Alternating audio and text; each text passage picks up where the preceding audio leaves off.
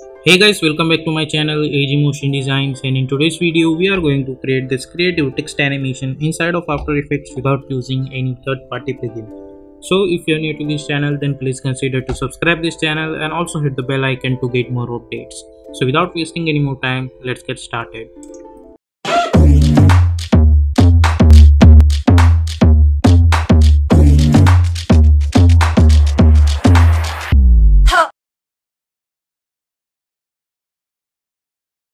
So here we are in Adobe After Effects. First of all, let's create a new composition. I'll call it as main animation as always.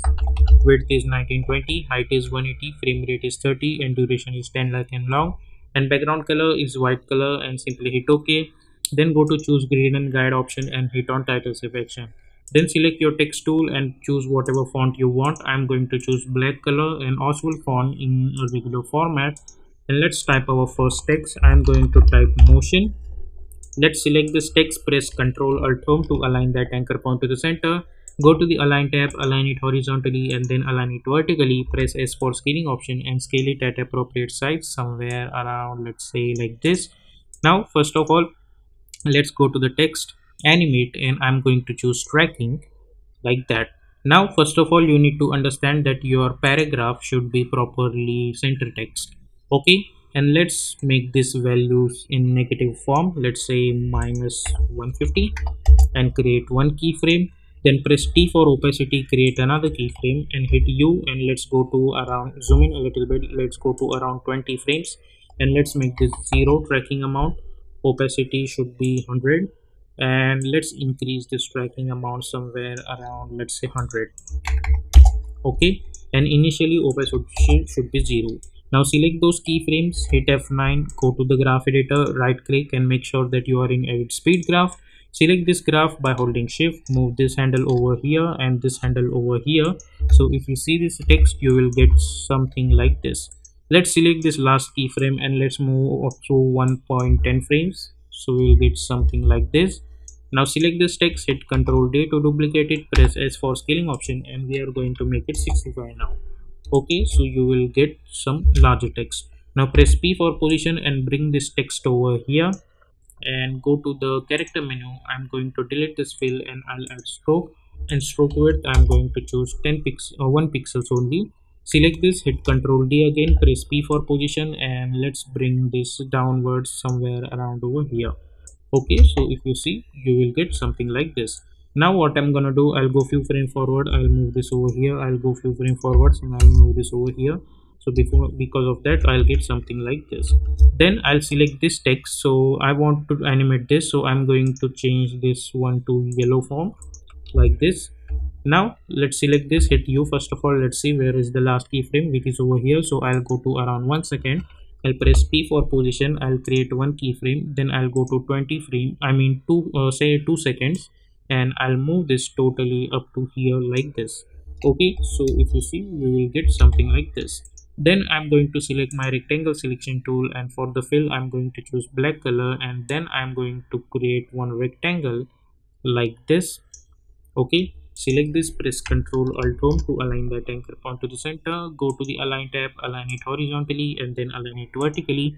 Then press Y on your keyboard to select your pen behind tool, and by holding Ctrl, I'll move this anchor point over here. And then I'll move this thing over here. Press S for scaling option. Unlink this, create one keyframe over here. Go over here, create another keyframe. Go to the start and let's make this 0 on X. Now select both of these keyframes and hit F9. Go to the graph editor, select this graph by holding shift. I'm going to move this handle over here. By holding shift, I'm going to move this handle over here. We have this handle also, so move this over here only, and this handle also here. So if you see, I'll get something like this. So if you hit play, we will get this kind of animation. And let's go to around 20 frames and select those keyframes and move them over here, so our animation will look a little bit faster. So if we hit play from the start, I'll get something like this motion. Okay, then I'm going to add my another text. So I'm going to select this text tool and I'm going to type design. For this I'm going to choose fill, and for the fill I'm going to choose sorry, let's so choose white color and decrease the size. Okay, let's select this, press Ctrl Alt Home and adjust this text over here. Press S and let's adjust the size of it like this. Now what I'm gonna do, I'm gonna select this and I'm gonna make it apparent with this text over here like that. So if you see, we will get this kind of stuff. Now I want this thing should appear at this point, so I'll move this over here. So now let's choose quarter resolution so we can see our animation smoothly. So I'll get something like this. Let's select this text and move this a little bit over here. So if I see, first I'll get this. Then at this point I'll press P for position to create one keyframe. Then I'll go to around 20 frames and I'll move this text from here to here like that. Select those position keyframes, hit F9, go to the graph editor, select this graph, move this handle over here and this handle over here. Okay, so I'll get something like this, and make sure to select all of them and enable motion blur. So because we are enabling motion blur, we will get that transition a little bit smoother. Then this text should change at this point, so I'll select this, I'll go inside this text and I'll create one keyframe at source text. I'll hit page down button to go one frame forward and I'll create another keyframe, and let's disable this motion blur for now and type different text over here. I'm going to type is mine. So if I see this animation now, I'll get this transition over here, and if you hit motion blur, you will get a little bit smoother transition. So first this.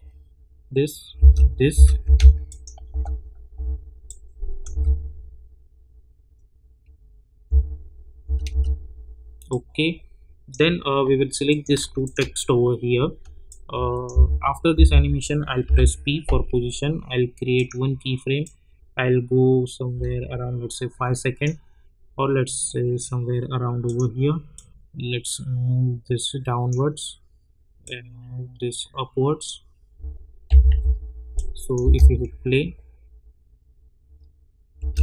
you will get something like this.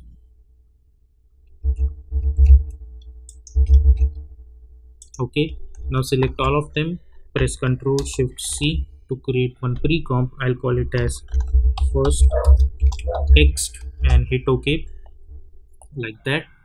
Double click to open this, press Ctrl Y to create one solid and move this over here like that. Select this first text, select your rectangle selection tool and we will create one mask over here. Select this, hit Ctrl D, press M and check out this inverted, so we'll get something like this. So if we hit play from the start, first I'll get this, then from this to this I'll press P for position. I'll create one keyframe, go to around 4 seconds. Let's select this one, this downwards, select this one, move this to upwards.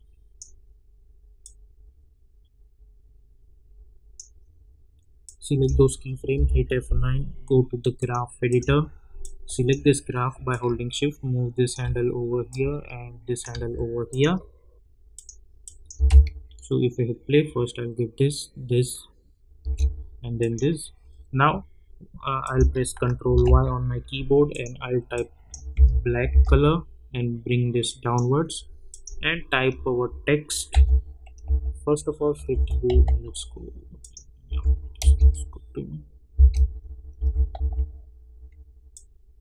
But if you see over here in full resolution, we are still getting this.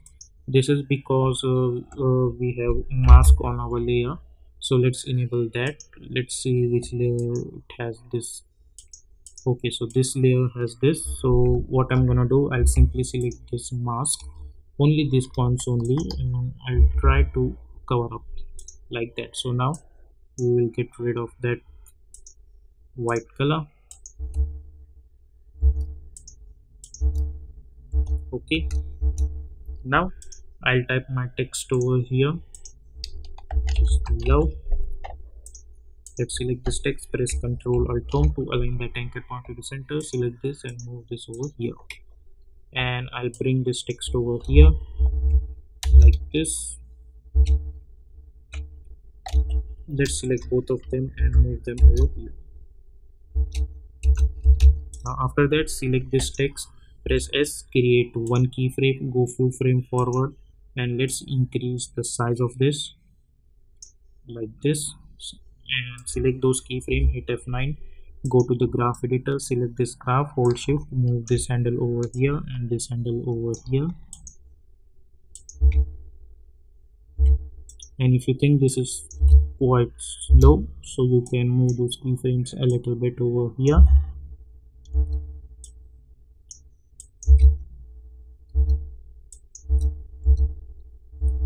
And press P, create one keyframe, go few frame forwards up to 5 seconds, and let's move them over here out of this composition. Not too much, but somewhere around over here. Okay, then select those keyframe, hit F9, go to the graph editor, select this graph, hold shift, move this handle over here and this handle over here. So if you see, you will get something like this. Also enable this motion blur. Now what we are gonna do, we will select this, we will select both of them and we will press Ctrl Shift C, and we will name it as low text. Hit OK, Alt, close bracket, open bracket. So if you see this now, we will get something like this. Now after that, at this point, let's say up to when this text goes, what I'm gonna do, hit U, let's select both of these things. First of all, hit U. At this point they are gone, so I'll press Alt, close bracket, and now I'll hit Ctrl D to duplicate both of them and I'll move them over here. And I want they should start animate from here again, but this time what I'm gonna do over here, I'll select this layer, I'll go to the effect and presets panel and I'll apply tint effect on it, and I'll swap this color. I'll select this same effect, hit Ctrl C, select this and hit Ctrl V like this. And if we see this infusion, we will get something like this animation again. And at this point, I'll select this low text, I'll hit Ctrl D, I'll move this over here and I'll again select this, apply tint effect on it and swap this color. Okay, and at this point I'll hit N on my keyboard, so it will animate from start. So this is one form of loop we are gonna get for this entire animation cycle. And if you see this thing in full resolution, we are not gonna get any glitches like half of the text is not visible. Obviously it will take a little bit time to load because we have added motion blur in it, so it will take a little bit time to load, but once it happens we will get proper results.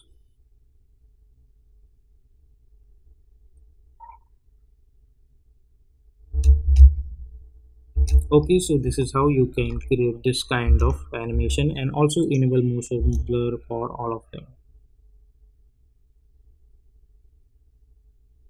So yep, that's it for the today's video. We will see you in my next video.